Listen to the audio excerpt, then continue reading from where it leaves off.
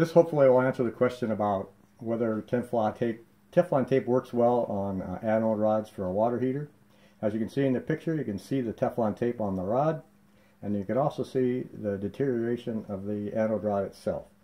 This rod was installed about 15 years ago.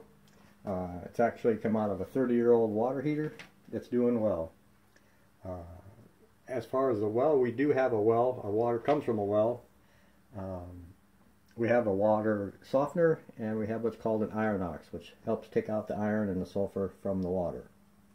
So hopefully this helps and resolve the issue about whether Teflon tape works or not.